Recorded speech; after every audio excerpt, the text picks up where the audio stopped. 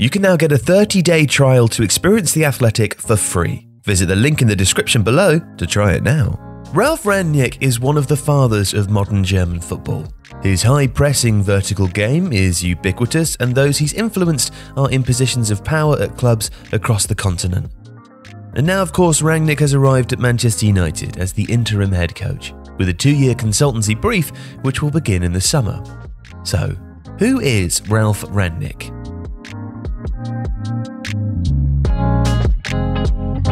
Well, he wasn't much of a midfielder.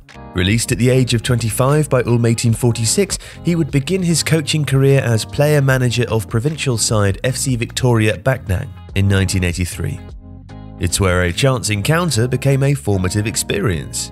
A friendly against Dynamo Kiev, then coached by the legendary Valery Lobanovsky, would be a light bulb moment, with Rangnick the player exposed to a stifling press, intensity without the ball, and zonal marking.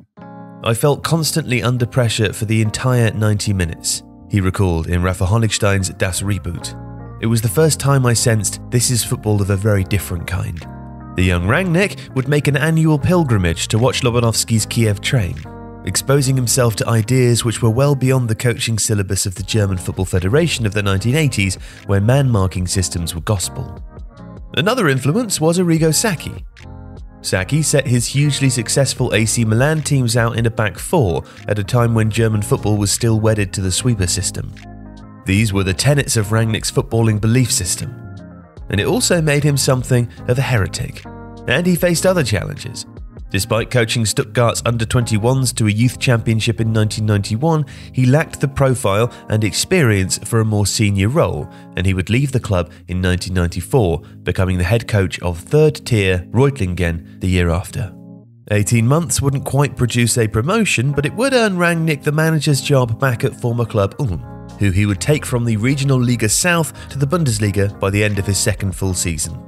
The first time the club had reached the top flight in its history. Rangnick was achieving success with unfashionable clubs, unknown players, and no real money.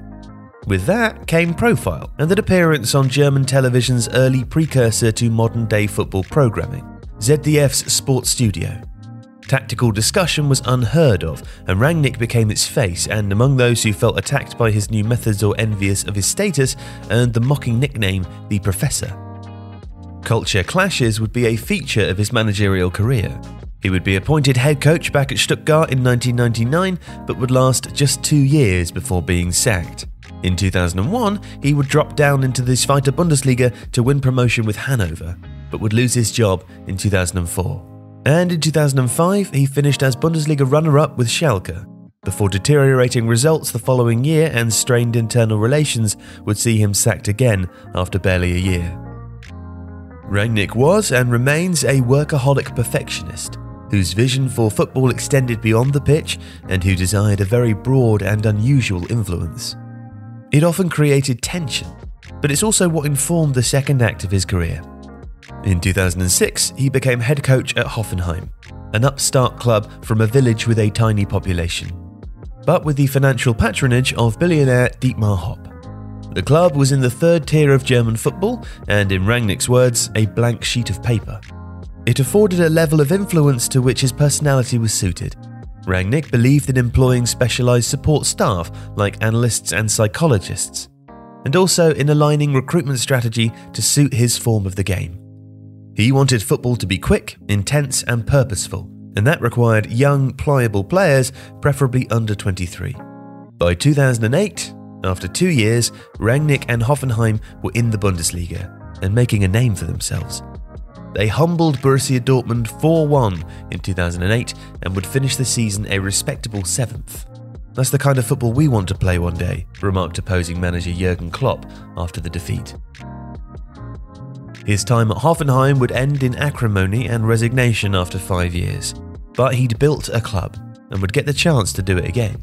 After 6 months at Schalke, during which he reached a Champions League semi-final and a German Super Cup win, he would reappear in June 2012 as the director of football for RB Leipzig and RB Salzburg. It's that body of work which now best defines Rangnick's standing. Leipzig's journey from the fourth tier of German football to the Bundesliga characterises a very literal form of success. But the identity of the football brand that's been developed across the teams under the RB umbrella is the culmination of his ideas. The specialised coaches, the coordinated scouting, and the swarming press and vertical football. Rangnick may have left Red Bull in 2020, but his ideas are now just part of the organisation's DNA. His legacy continues to be developed and sustained by his disciples. Of course, the coaches he's influenced, identified or nurtured, Jurgen Klopp, Julian Nagelsmann and Thomas Tuchel are the stars, but there's also an entire generation of less-known coaches, analysts and support staff who share Rangnick's technical philosophies and who would likely be niche outsiders were it not for him. It is no exaggeration to call him one of the most influential figures in modern football's history. Buy holiday much, buy and gift how much, buy it now to avoid disappointment because of delivery times. Yes, that's right. Use the offer code TIFOBF to get £10 off when you spend $60 and buy it now to avoid holiday disappointment at shop.tifofootball.com. If you like this video, please consider subscribing to the channel. The Athletic brings you the best sports journalism in the world in a personalised experience, connecting you with the stories and teams that you care about the most. There's coverage of 13 sports, plus direct access to world-class journalists through live Q&As, discussions and podcasts. Not to mention, it's all ad-free. And you can try it now for free for 30 days by clicking the link in the description.